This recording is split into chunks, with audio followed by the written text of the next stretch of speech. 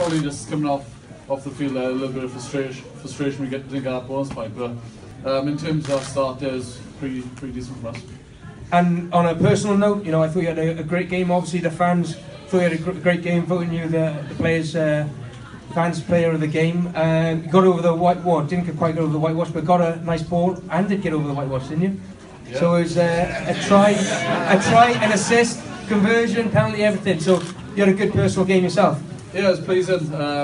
We talked about the Welsh derbies, and he was a sellout, so it was good to play in front of, and even better playing well and getting the win.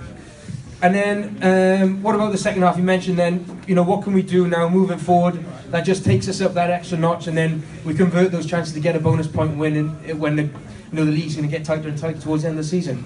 Yeah, I think that's probably our season so far. I think the team we got here is definitely a 5-10%, and that's easy in our performance. I don't know, that's the answer at the moment. I think just being consistent, and our error count in our second half was probably too high. We've got to look at that, and then three tries got to go to 4. And then lastly, most importantly, what's your favourite Domino's pizza? Hawaiian. Hawaiian, okay. Thank you very much. It'll do, we know what a ham and pineapple pizza is. Right, ladies and gentlemen, round of applause, please. And next, he's a little bit shy. So if I can get a round of applause, he's played his 100th game for the Cardiff today. Ladies and gentlemen, Sam Warburton. Warby, I did a quick interview with Danny before the game, and he spoke about, you know, Welsh derbies. It's vital to have that upfront battle, confrontational. You know, that first 20 minutes looked pretty bruising out there. How was it for you? Yeah, it was extremely tough. We did say going into the derby, normally, I think 9 times out of 10, the team who's most physically dominant in these derby games normally wins, and that was a focus for us. I think you'll see that in our team selection with you know, particularly Nick Williams back in number 8, Navidi at 6. That's what we were going for in the game, and it's probably the best start of the derby we've had. We got an early try, which was great to get some momentum. Second half, someone told me it was just 0-0. I didn't realise that when you're playing. It's got 100 miles an hour. But I was going to tell you, don't worry. So disappointed we couldn't get that bonus point. We tried to chase it towards the end of the game, but there was a point where we had a penalty. We thought it would be better to go for the 3 points to get that 14-point boundary, and otherwise the Dragons could go and get a losing bonus. We didn't want to do that, but it turns out Matthew Morgan missed anyway. But, so that was the time. We got a win, which was the main sort of third goal. I'm really pleased that we got that. What about, obviously the win is, you know, if I ask the question, what was your one wish? Obviously the win. But for you on the park, what was sort of the most pleasing thing about the performance?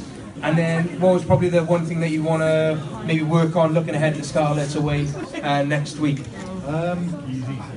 Last season we were getting a lot more from our drive attack. It's a lot harder to drive now this season with some new rules and incentives coming in. So we tried to get a couple of drives going and they didn't quite go, and that's normally a go-to to try and get that bonus point, and we sort of got quite a few more driving line-out tries last season, so that's always a work on for us. But I think just trying to get into our attacking shape a bit better in the second half. The first half was great.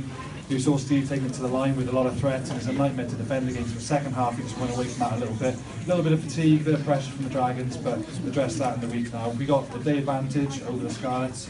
They're playing tomorrow against the Ospreys, so we got about 5-6 day turnaround. Then we've got a front up again.